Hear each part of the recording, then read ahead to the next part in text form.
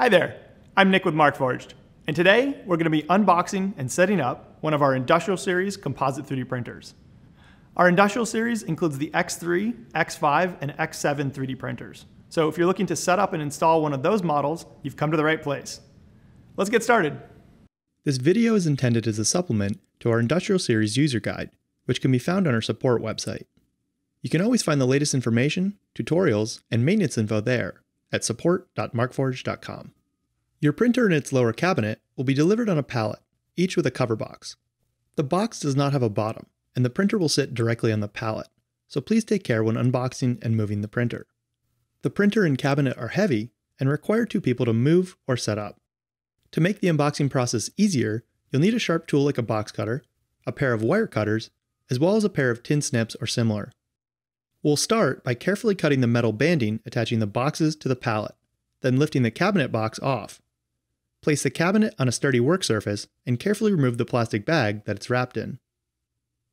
Lift the other box off the printer and place the safety instructions on top aside. Carefully remove the protective plastic bag and then stack the printer on top of the cabinet like this. Make sure to review the safety instructions booklet prior to continuing with the unboxing process. Remove the Getting Started card from the visor and set it aside. You'll need the card later to set up your Eiger organization and register your printer to it. Next, remove and discard the plastic film and any remaining tape or foam from the printer visor. Peel the protective film off of the printer touchscreen. Lift the printer visor and gently remove the accessory kit box from the printer. Remove and discard the plastic wrap from the accessory kit as well. Using wire cutters or a similar clipper, carefully remove the two zip ties which are connecting the print head and the print bed stage. Let's unbox the accessory kit to continue. Inside, you'll find your print bed protected in bubble wrap, an accessory bag with a number of tools, accessories, and maintenance parts, a print bed scraper, and if you have a printer capable of continuous fiber reinforcement, a number of fiber spools compatible with your printer. We'll soon need some items from the accessory bag, so let's open that now. Inside the accessory bag, you'll find a number of tools, cables, accessories like your Wi-Fi antenna, and a number of spare parts for maintenance like extra nozzles.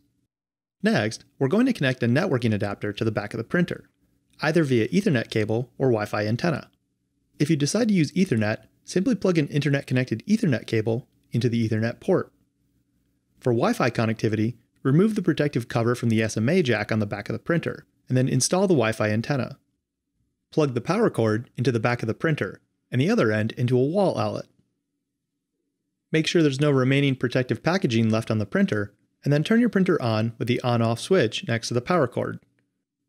Wait for it to power up. Initial startup will take several minutes, so wait until you see the home screen appear and start reading room temperature before you continue. Next, we're going to install the print bed. First, lower the print bed stage by hand. This is safe to do so when the printer is not printing. Simply gently press down with two fingers near the center of the stage until it lowers down to the bottom of the printer. Take the print bed out of the protective bubble wrap and orient it with the notches on the print bed facing the back of the printer. Line up the notches with the two linear bearings and gently deposit the print bed on the stage. The heads of the cap screws will locate securely into the three grooves on the stage. Our first interaction with the printer's user interface is to connect it to the internet. To do so, touch the networking icon from the top bar and select the networking option you installed earlier. If you choose Wi-Fi, you'll need to select a network from the drop-down menu and then enter the network's password. Give the printer some time to establish a connection. You'll know it's successfully connected when you see the green checkmark. After your printer has connected to the internet, you may notice a blue Update Available bar on the bottom of your screen. Click on it to navigate to the Update menu and choose Cloud Update to download and install the update over the internet. We regularly push new firmware versions with new features, security updates, and more, so you should keep your printer updated to the latest firmware for the best experience. To update firmware via USB, please see Updating Firmware in the Industrial Printer User Guide. Next, we need to level the print bed and adjust the fiber nozzle height to calibrate the gap between the print nozzles and the bed. To get started, go to the printer touchscreen and select the menu icon in the top right of the home screen. From there, select Bed Level and then Laser Bed Level to start the bed level utility. The utility will start by homing the printhead and then ask you to navigate through a few informational screens. The printer will use its onboard laser micrometer to measure the current state of the print bed and then move to a leveling position over the first thumb screw. The printer touchscreen will show you leveling instructions and a live visual indicator of the status of the bed level at that position.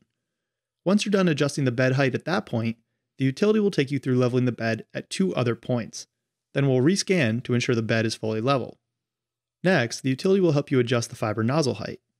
The utility will first ask you to adjust the gap between the bed and the plastic nozzle by moving the bed up and down with buttons on the touchscreen, while measuring the gap distance with the brass shim labeled plastic shim. The plastic nozzle is the one located further to the rear of the printer. When you feel slight resistance on the shim between the plastic nozzle and the bed, you're ready to continue on to adjusting the fiber nozzle height. The position of the fiber nozzle is determined by its adjustment screw on the top of the printhead.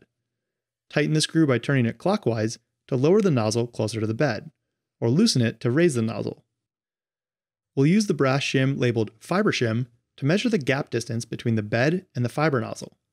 Adjust the nozzle until you can also feel slight resistance on the shim between the fiber nozzle and the bed. Once you're satisfied with the fiber nozzle height, you can cancel out of the utility. After we load a plastic filament, you can go back and run the fiber nozzle height routine that the utility suggests. Next, we'll need to connect the printer's dry box to the plastic extruder before we can load our plastic filament. The dry box is located inside the lower cabinet of the printer. It's shipped with a spool of onyx and the spool spindle assembly inside it. Remove both from the dry box before continuing. Insert one end of the plastic feed tube from the accessory bag into the adapter on the back of the dry box, and then feed the other end through the port on the back of the printer and up to the adapter on the plastic extruder. Ensure that the plastic feed tube has a smooth path into the back of the printer without sharp bends or kinks. Don't connect the other end to the extruder just yet. We'll do that after loading plastic filament into the extruder. Navigate to the printer menu and select Materials, then Load Plastic to start the plastic loading utility.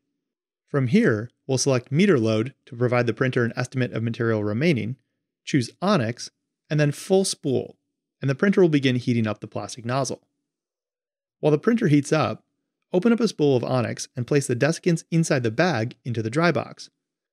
You should always discard any used desiccants from the dry box and only use the new ones anytime you load a new spool of material. Remove the magnetic cap from the spool spindle, insert the spindle through the spool barrel, and then replace the cap on the other side. Place the spool and spindle assembly into the dry box with the filament arranged so as to pass over the top of the spool before it enters the feed tube adapter. Release the end of the filament from the spool flange, break off a few inches, and then gently thread the end through the feed tube until 1 to 2 inches of filament exits the feed tube near the extruder. Go back to the touchscreen and wait for the heating process to finish. When the nozzle is up to temp, click Next, then feed the end of the filament into the plastic extruder. You may need to straighten out the filament end a little to help it load into the extruder. Once the filament is feeding through the plastic Bowden tube, you can connect the feed tube to the plastic extruder adapter. When plastic exits the plastic nozzle, you can select Stop and then Cool Down on the touchscreen to stop the loading process, cool down the nozzles, and exit the utility. Finally, go back to the dry box, close the lid, and ensure both latches are securely engaged. If you have a printer that's capable of printing continuous fiber reinforcement, you'll also need to load a spool of continuous fiber filament. To do so, open up a fiber spool bag. I'll choose a spool of carbon fiber here. Release the taped end of the filament spool and unspool about 2 to 3 feet of material while maintaining control over the end. Reapply the tape to the filament and the front flange of the spool, and then detach the magnetic spindle cap from the fiber spool post inside the rear left side of the printer. Place the spool on the post so that the spool will rotate clockwise as fiber is extruded. Replace the cap, then thread the filament through the brass cone at the end of the fiber feed tube until it reaches the fiber extruder. On the printer touchscreen, navigate to the menu and select Materials, then Load Fiber, and choose Meter Load to provide the printer an estimate of material remaining. Select the fiber type that you've chosen to load and the spool size. The fiber extruder will then begin the loading routine. You may need to advance the fiber further into the feed tube to get it to catch into the extruder. Once the fiber begins to be pulled into the feed tube, release the tape holding it to the spool and maintain tension on the filament with your finger until the excess is loaded into the printer. When fiber begins to exit the nozzle, select Cut on the touchscreen to cut the fiber, and then select Done to end the loading routine. And that's it. Our Industrial Series 3D printer is now ready for your first print. If you have any more questions or need more help with your printer, you can always go to our support website at support.markforged.com. Happy printing!